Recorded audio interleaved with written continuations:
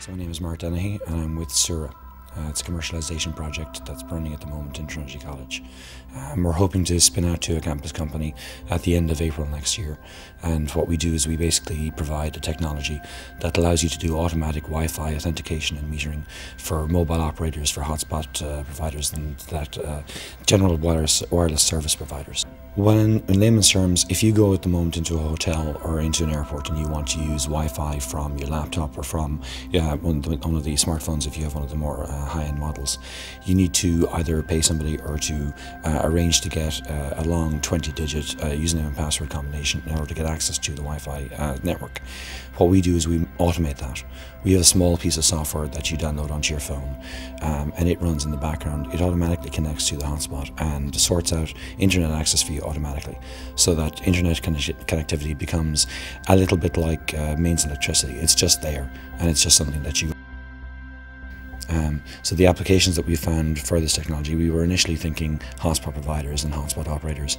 We've since had it pointed out to us that a very large part of what we could apply it to is in a realm called data offloading. So at the moment in Ireland, 3G networks are enormous. There's an enormous amount of demand for them, but they're extremely expensive to provide, and at the moment the supply does not meet the demand. It's costing somewhere in the order of €100,000 for every 3G base station that they build, and that works out at something like €1,000 for every megabit of connectivity that can be served. That can be served on Wi-Fi for €10. And the operators are very aware of this, and they're very anxious to try to find some solution to take the data traffic from the 3G wireless networks and migrate it over to Wi-Fi networks. And we believe that we have a component of that particular problem.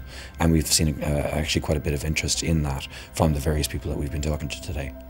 Well, one of our main problems is that in the user trials that we've been running, we found that there's two halves to this problem. The first half is the technology, and we've got a very good handle on that. But the second half is obviously the business negotiations. Our team isn't as strong there as we'd like them to be, and we've actually been looking today to find a candidate for an interim CEO to get our company started and take it to where we think it can get to. We've actually had one or two interesting candidates come forward, and we'll be talking to them further.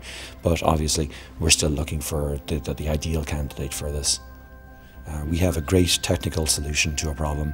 We know that there is our market to sell it in several different areas, but to be able to approach the right people, to be able to package it in the right way, to be able to do something as simple as showing exactly how much money can be saved and knowing who to point that out to, that's a realm of experience that we just don't have represented in our team at the moment.